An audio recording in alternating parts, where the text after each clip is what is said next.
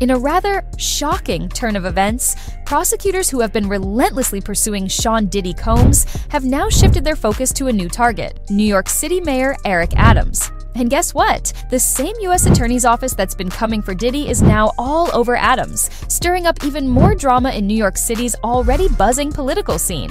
While the case against Adams is currently sealed, all the critical information will be revealed when it's unwrapped on Thursday, but there's definitely room to wonder if there's some kind of direct link between these two powerful men. Let's not pretend there isn't a possible connection between Adams and Diddy, because the idea that these two cases are entirely separate, we're not completely buying that just yet. The history between the two goes beyond just casual political run-ins. Remember when Diddy was handed the key to New York City by Adams after the mayor's successful campaign? That wasn't just a symbolic gesture, it was a full-on bromance moment. Diddy, the king of New York's music scene, got the ultimate respect from Adams, the man running the city. They were all smiles and photo ops back then, and their bond was hard to ignore. But fast forward to now, and things aren't looking so friendly. Diddy had to return that same key to the city after being charged, stripping him of that once glorified status. And now Adams finds himself under the microscope with the same Southern District of New York breathing down his neck. It makes you wonder, could their legal troubles be connected in some deeper way? While there's no concrete evidence yet, the fact that they're both tangled up with the same prosecutors raises a lot of eyebrows. We're not ruling out a direct link between the cases, because in this city, nothing's off the table.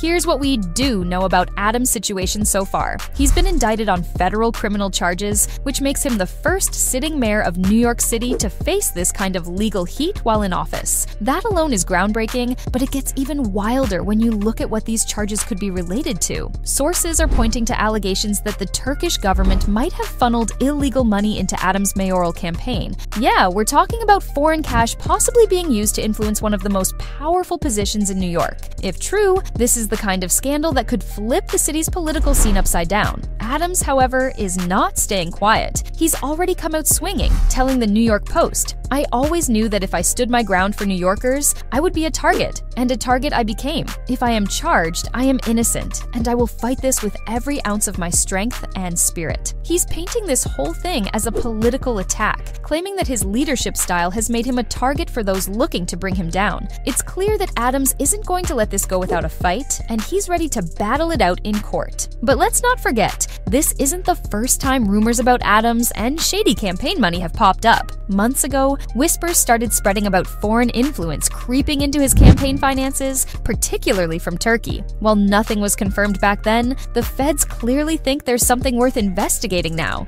If these allegations are true, Adams could be in deep trouble for accepting illegal foreign contributions, a massive no-no in U.S. politics. What makes this whole situation even more intriguing is the fact that the Southern District of New York, the same legal force coming for Diddy, is also leading the charge against Adams. You have to wonder if they're digging into a wider web of corruption involving multiple high-profile figures in the city. Could there be a deeper link between Diddy's charges and Adams' current legal woes? It's impossible to say for sure right now, but we're definitely not ruling out the possibility that these two cases are connected in some way. After all, the timing is just too perfect to ignore. Let's rewind a bit to Adams and Diddy's once strong bond. When Diddy was given the key to New York City, it felt like a moment of mutual respect, a recognition of Diddy's influence and status in the city. But after Diddy's recent legal battles and having to return that key, it raises questions about the current state of their relationship. Adams and Diddy have navigated the complicated waters of politics and entertainment together,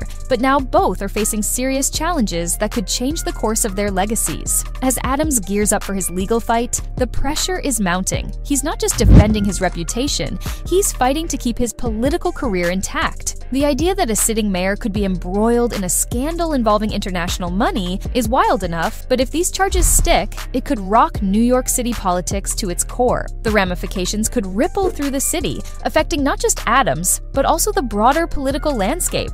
Adams is making it clear that he won't go down without a fight. He's already claimed innocence, but as we await the unsealing of the charges, the public is left to speculate. What exactly is he being accused of? And how deep does this rabbit hole go? With so many questions lingering, every political analyst and legal expert in New York City is glued to their screens, ready for the next update. As the days tick down to the unveiling of the charges against Adams, the city is alive with theories, debates, and plenty of chatter. His defenders are rallying around him, while his critics are sharpening their knives. If it turns out that Adams has been involved in something as serious as foreign campaign financing, his political career could be over. And if Diddy's case somehow intertwines with Adams' legal battles, it would only amplify the stakes for both men. This situation is evolving rapidly, and as we approach the moment of truth, one thing is clear. New York City is about to witness one of the biggest political dramas in recent history. The intertwining fates of Mayor Eric Adams and Sean Diddy Combs present a captivating narrative that has everyone on the edge of their seats. The relationship that once showcased a powerful alliance is now mired in potential scandal, and as both men prepare to face their respective battles, the outcome remains uncertain. So while we wait for the charges against Adams to be unsealed, the buzz around the city continues to grow. Are we on the brink of uncovering a massive political scandal that could change everything? Or is this just another chapter in the always complicated story of New York City politics? Whatever happens, you can bet that this drama is far from over. Something you have to pay attention to here is what did not happen in the Epstein case or the Maxwell case. In the indictment, the definition of sex trafficking is mentioned. That did not happen with Epstein and with Maxwell. The second I saw that in the indictment, they're mentioning force, fraud, coercion, which is the definition of human trafficking, I knew this time this guy's gonna fry. He's going to. This is a sex trafficking case. The reason they did that is so no corrupt district attorney could plead this down to a misdemeanor, a drug charge, kidnapping charge, rape charge. This is a sex trafficking case. Maxwell wasn't tried in a sex trafficking case. This is very, very different, David.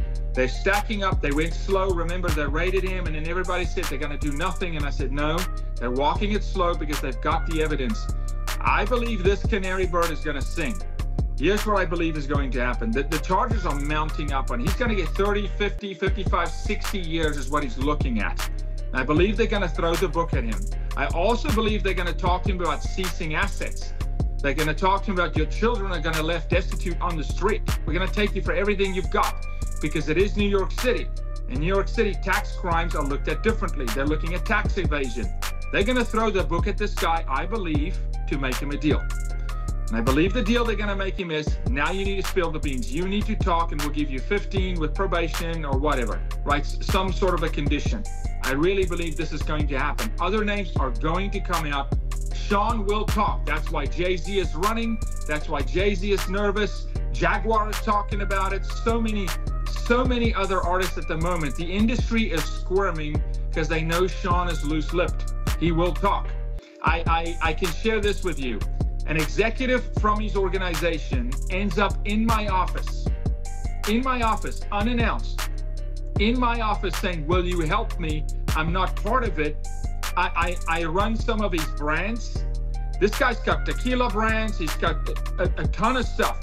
One of his executives ends up in my office. I said, how did you get in my office? He said, I'm here, you've got to help me. I said, no, we're going to come after you.